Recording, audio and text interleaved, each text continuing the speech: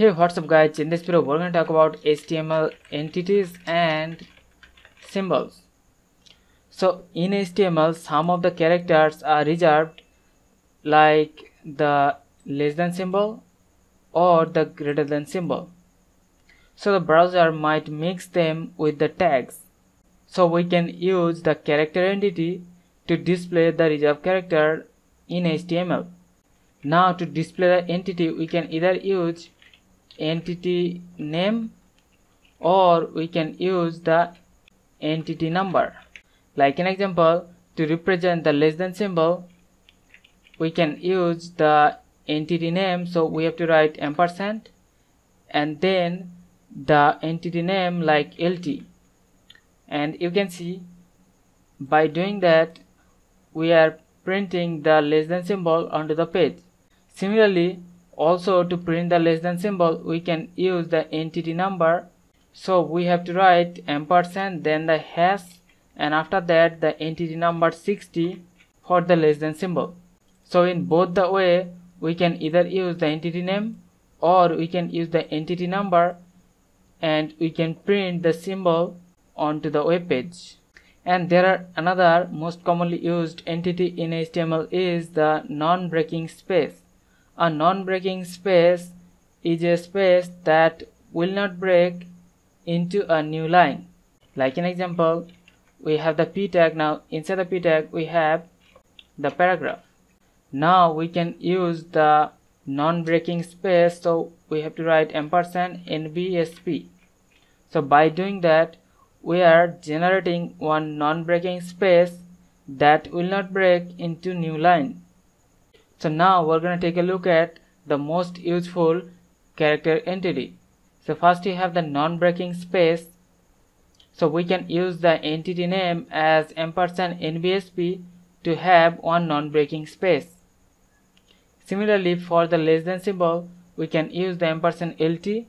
For greater than we can use the GT. For ampersand we can use ampersand AMP. Similarly, for double quotation we can use ampersand quote. For single quotation or apostrophe we can use the ampersand apos. Similar way we can use the entity name for different currency. Like for cent we use the ampersand cent. For pound we use ampersand pound. For yen we use ampersand yen. For euro we use ampersand euro. And for copyright we use the ampersand copy, and for registered trademark we use ampersand reg. So now we are going to talk about the HTML symbols.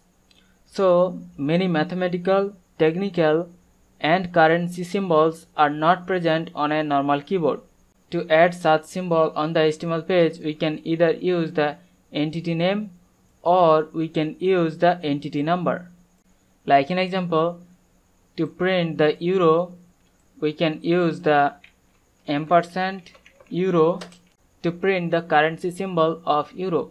Similarly, also we can use the entity number, so we have to write ampersand hash and then the entity number 8364 for the euro currency. So there are some entity name and we can use those entity name to print the mathematical symbol. Like an example, to print the for all symbol we can use ampersand for all, and to print the partial differential symbol we can use ampersand part. Similarly, we can print the exist symbol, for that we have to use ampersand exist, and for the empty set we use ampersand empty. For nebula we use the ampersand nebula. Similar way, for the element of symbol we use ampersand ISIN or ampersand is in, and for the not an element of symbol we use ampersand not in. For the summation we use the ampersand sum.